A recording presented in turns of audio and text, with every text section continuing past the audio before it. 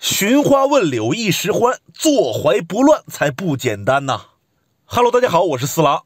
这是一盘历史名局，选自01年首届 BGN 世界象棋挑战赛。BGN 是英国的一个网络公司和中国棋院联合举办的这么一个比赛，一共就2届，奖金非常的高，冠军是10万美金。切记，那可是01年呢，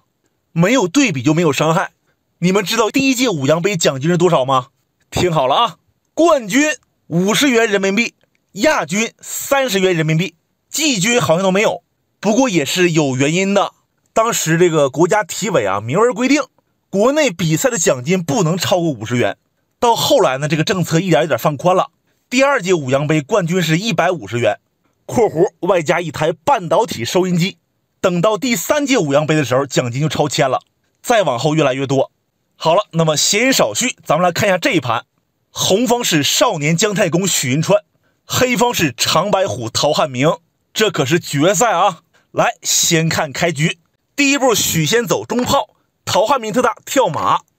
红方跳马，黑方挺卒，红方出车，黑方出车，红方进车过河，黑方平封马，红方并没有冲骑兵啊，他也跳正马，那黑方就走起2头蛇了。接着红方起横车，这是要往右平3步站肋，黑方并没有打车啊，他是先补士，红方出车站肋，这回想打都不行了，红方可以进车来阻挡，那他就不折腾了，平炮亮车，红方冲中兵，准备走中炮盘头马，这个布局是很凶的，黑方先出车，红方继续冲兵，黑方拱过来，现在黑方的卒林已经被打通了，也就是说红方这车呢可以随意穿梭了，所以许仙就不着急往上跳马用炮打中卒了，他是再送个兵，黑方要过河，红方就把这个卒捉死，这样走完全没问题。不过陶特大并没有吃这个兵，先平炮对车，红方不可能对，还是把车放这儿，黑方很聪明啊，往回跳马就是不吃这个兵，让红方来吃，那就过河呗。接着黑方平炮对炮，这是个飞刀，只有我打你，没有你打我。红方要是先动手，黑方打过来又是一将，不管红方怎么补，这个炮都没了。但没关系，许仙有招可以化解，他不发射，进炮齐合，用兵生根，准备打中卒了。那黑方冲卒过河，红方平车捉马，这里黑方先把中炮换了，红方踩掉，之后来了一波弃子攻杀，这马不要了，想保进车也是可以的，但是红方可能会平炮打卒，打完之后这里还有闪击啊，就是红方可以把车放这儿，因为红方的炮打黑方底象嘛，当然黑方也不傻，他可能会先补象，那红方再加中炮，形成这个造型了。黑方确实有点难走。回到实战，黑方进炮打炮，红方用象踩炮，黑方直接弃子了，补象马不要了，他的目的就是防止红方平炮打卒，那红方就吃马，黑方再进车。其实这个弃子呢还是成立的啊。首先黑方这一进车啊，红方右边这个车暂时出不来了，而黑方还有个中卒控制了红方双马，现在红方右侧的马容易被攻击，左边这个炮也不敢乱动，可以说现在对红方是一个考验。接下来许仙进车到下饵线，先压住黑方的马，看你怎么走。黑方是进车过河，但是他没有多进一步捉马，这个如果捉马的话，红方有可能都会马回窝心，黑方炮打边兵，红方再给马跳这儿，也只能这样防守了。咱们看一下本局的变化，当时黑方少进了一步，这不是没捉马吗？给了许仙一招棋的时间，他呢往上跳马，黑方吃兵捉马，红方不逃了，继续往上跳。关键时刻来了啊，黑方吃马得回失子，就在这时候许仙突然弃车砍炮，这手棋可是需要一些算度跟勇气的。黑方没有理由不吃啊，就踩了，红方把中象踩掉，现在卧槽是一步杀，黑方还不能称势，不然红方砍马了，那这棋更不好走。当时黑方是往左平车，防止红方往右边跳马卧槽，但是红方有2手准备，往左跳马，现在退车又是一步杀，黑方只能这样来盯住，红方往下冲兵。现在红方有平炮一将跟往下冲兵两手棋，哪个都不好应对啊。黑方只好先用车捉炮。红方现在要是抽车啊，那就没意思了。这样走黑方就吃马，红方打车，黑方吃兵了。虽说没丢子儿，但是红方没占便宜啊。俗话说有便宜不占非君子啊。许仙这里是进炮啊，没有抽车，他想保留变化。黑方把车放中间了，红方炮打边卒，而黑方想了又想，直接用车砍马了。这是对的，因为你要不砍马，红方有手段了。演示一下吧，他现在准备抽车，黑方要是吃马，红方就把车吃了。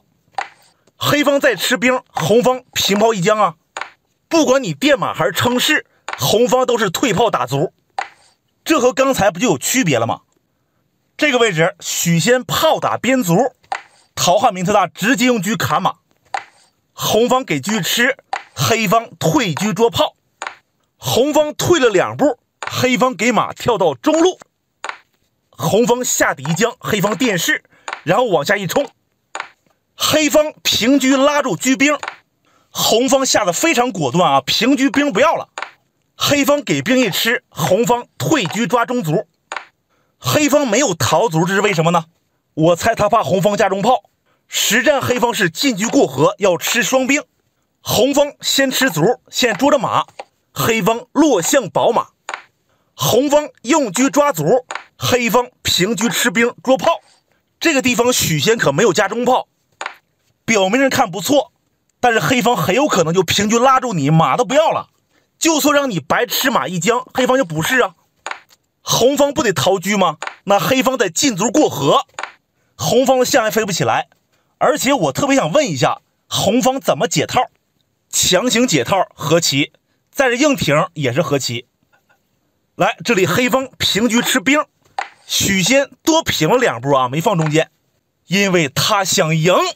10万美金呐，棋友们。这盘棋67个半回合，135步，大家可以算一下一步棋是多少钱。咱们继续轮到黑方了啊，他给边兵吃了，红方平车吃卒，这还要砍底象，黑方也不逃了，跳马，那红方给底象一吃。到目前来说还是和棋的面大。往下黑方上马踩炮，红方往左一平，黑方往上跳马，现在已经叫杀了，挂角再进去就死了。红方退车来防守，黑方过来对车，红方就是不对，补士，然后再来个退车捉炮，红方用车保炮。这个棋呢是可以解套的，因为可以把炮放到巷口，黑方也没有拉着不放，退一步车，红方撑了个士。俗话说撑起羊角势，不怕马来攻。接着黑方往右平车，可能要往下冲卒了，红方继续调整，先出个老帅，黑方往下冲卒，再冲就能拱到炮了，红方往右平了一步，放在巷口，黑方不能再冲了，下底炮一将把卒吃了，那不就完了吗？现场黑方是平车抓底士，红方一补，黑方也补了一手，这时候红方平炮一将，试探一下黑方的虚实，黑方直接出老将。其实黑方还不是说平车把炮拉住就完了，这时候红方进了2步车，要往左平，黑方进卒过河，红方平车捉卒，黑方回马保卒，而且踩车，红方往右平了2步。下一招黑方走的有点险，本来就拱个卒啥就完了，黑方这里是平车用马踩炮，主动离开这道了，那红方就进车将，黑方上将，然后往左平炮，形成这个造型了，这不就相当于空头炮了吗？但是怎么说呢，这也算是皮毛，还没到关键之处呢。下一招黑方往右平卒，红方退炮到底线，黑方往下冲卒，红方落象，黑方往右平卒，红方再补象。好了，到站了啊，轮到黑方走了。下一招可以说令四郎百思不得其解，这里他走的是称势，有点莫名其妙。咱不说别的，你黑方就走闲都没事，红方根本攻不下来。来吧，回到现实，这里黑方一称势啊，可以说这10万美金就慢慢的向许仙这边靠拢了。那红方先吃了啊，黑方老将回中，红方走了一手飞龙在天，别住黑方马腿儿，而且还有平炮一将的手段。黑方是往下冲卒，红方平炮一将。黑方往左平将，红方车站王位。黑方往下冲卒，红方给车推到家里，准备平车一将了。黑方提前把车平了过来，那红方就平炮一将。黑方再躲车，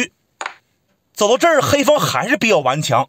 红方也没有说必胜的把握。这里许仙呢先落个象，他可能要往左平车来抓这个卒，这卒一走呢，红方再平炮打马，有可能是这样想的。好了，下一手棋黑方又走了一个惊天败手，这里还是黑方就是平车走闲都没问题，他主动又落了个士。这棋走许仙顿时双眼发亮啊！首先平车用炮将，这里实战黑方的电马，如果电士红方就过来抽车用炮将，黑方不得电吗？红方的这样走，黑方要么弃车砍炮，要么逃车丢马，哪个都不好走啊！实战黑方的电马，那红方也是过来抽车，黑方电住。好了，现在彻底被锁住了，许仙可以随便玩了，先把车放中间，现在就准备把老将平到中路，再一落士，那样红方不就能砍中士了吗？这个局面黑方最顽强的是弃车砍炮，现场他是称士，那红方就进车捉马，现在可以白砍，那黑方再落士，红方老帅回中，黑方往左平卒，红方落士亮出君王，黑方往右平卒走闲，红方大刀弯心一将，黑方只能退将，最后红方用车捉马，一招毙命。行棋至此，陶汉明特大投子认输，因为现在红方这招用车砍马根本就挡不住了，可能这就是天意吧。最终呢，许仙就获得了这10万美金（括弧税前）。好，那今天这盘棋就到这里，感谢各位棋友收看，觉得精彩你就点个赞吧，关注四郎，咱们下期再见。